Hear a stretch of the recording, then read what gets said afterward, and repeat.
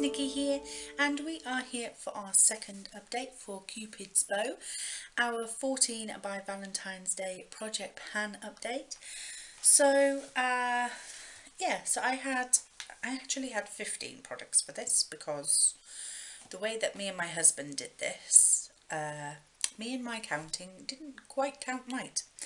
My fault completely. So in this one we have so on this one I have 4 empties on this update. So the first empty is my Batiste 2-in-1 dry shampoo and conditioner. It is all gone.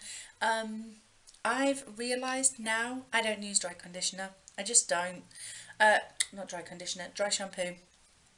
It's just not something that I use in my lifestyle. You know, when I don't wash my hair every day, but when I don't wash it, I just throw it back in a ponytail. So, you know, yeah, I don't use dry shampoo, so I'm gonna stop purchasing it. I do have one more dry shampoo in my collection, so it's not something that I have a lot of anyway. But I'm just no longer gonna purchase dry shampoo. It's not worth it for me. So that is all gone. The next item I have as an empty is my Body Shop Vanilla Pumpkin Hand Cream. This I do use. This I use an awful lot. I use hand creams every day, every single day.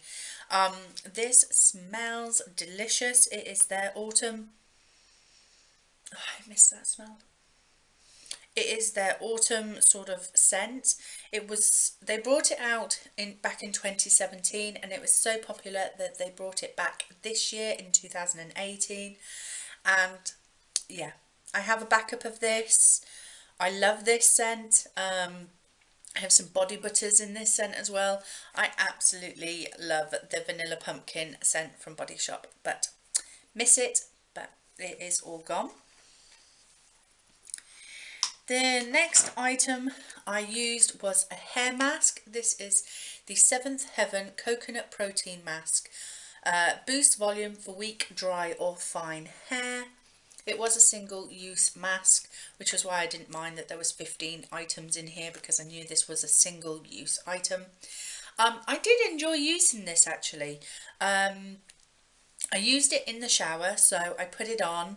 I washed my hair with shampoo, and then I applied this, and then I put my hair up into a shower cap. Very sexy, very sexy.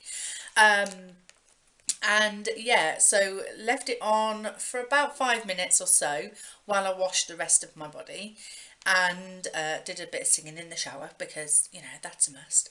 And then rinsed it off, and I did find that my hair that day felt so nice and so soft. It was absolutely beautiful.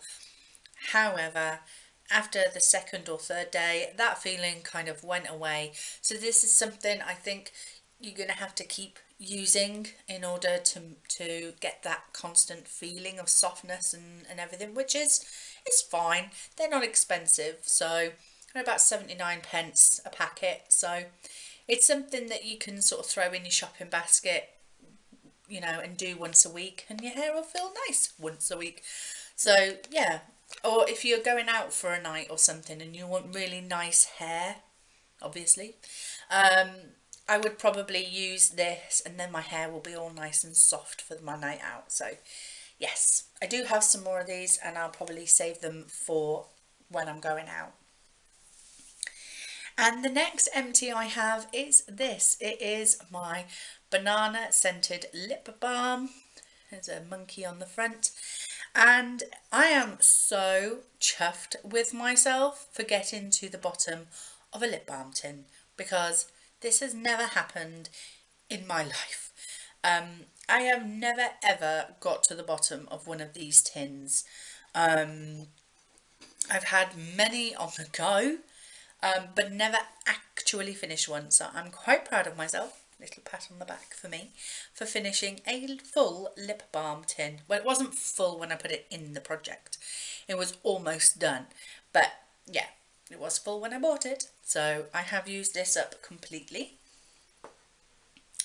So that is that. So going from empties to untouched.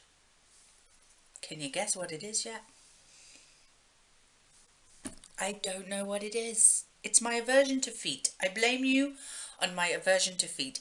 Now, I know a lot of people have suggested that I use this on other body parts, but my feet do need this. That's the problem. I do have very dry feet. I don't like talking about feet. But I do need this on my feet. I just need to get it on my feet. It's still sealed. This is why it's not been touched since I brought it back off our honeymoon in November 2017. It's still not been touched after, what, 2-3 months of being in this project. I need to do this. Right, hold me accountable, guys. This has to be used at least once by the next update. So, yes. Something that has been used a lot is my Body Shop Frosted Berries Body Butter. So as you can see, we are like halfway. So I love this. It smells like strawberries and raspberries and blueberries and all mixed in together, hence the frosted berries bit.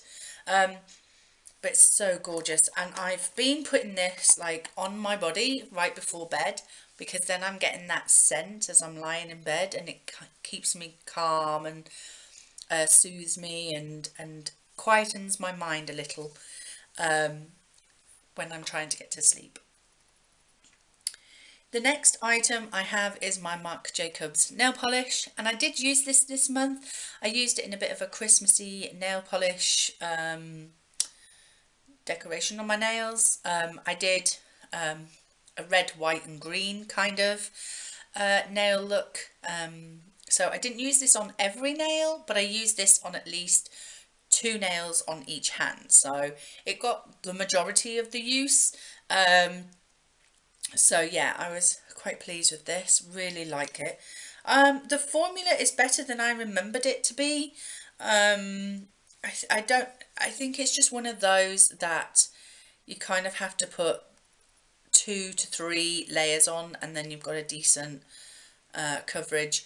But yeah, it's not the best formula I've had, but it's a beautiful colour, so I've had that one. The next 3 items are my lipsticks. I've not used the Milani liquid lipstick in Loved. It's just not something I've been drawn to, unfortunately. The Burt's Bees Napa Vineyard, I think I used it once, and again it kind of, I need a lip liner with this because it does kind of smudge and bleed and moves about on my face, so I have to be very careful when I use that one. And my Little Tings Colourpop, I don't know if you can see it, how it's disappearing down inside. I think that's easier for you to see the progress rather than me winding it all up. There's been a lot more progress on this. I do really like this colour. It's a beautiful everyday kind of shade that I can wear, so I have been getting more use out of this one. My L'Oreal Infallible Blush Paints in Peach Fling. It is this shade here. I have been using this quite often, but it's a blush, so you're probably not going to see any dips or anything in that for quite some time, but I have been using it. My Back Talk palette and the shade WTF. So this brown shade here. Again, I have used it on a couple of occasions, but not as much as enough to get a bit of a dint going. But then again, I love this palette. I absolutely adore this palette. So it's not like I want to start panning it anytime soon. My Smoky Iconic palette from Revolution. Oh no! My mirror has detached itself. Well, that's no good. At least it hasn't broken, to be fair.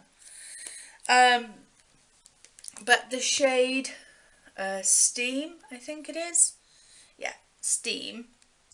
I've not used it. No, I haven't used it this month. And that's mainly because using a grey is very, like, I don't use greys very often.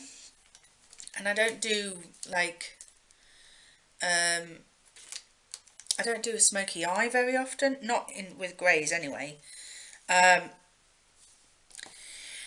And then the final palette is my Sleek Eye Divine in Vintage Romance. This shade in here I have been using more often because I discovered that it goes really well with another colour that I am using in my Panning Games project pan. So it's this shade here, which is Married in Monte Carlo. There's a bit of a dip going.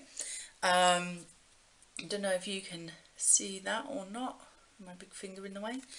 There's a bit of a dip going. This colour is really great with another shade that is in my Panning Games project pan. So I have been turning to that more than anything else. So yeah, really enjoying that.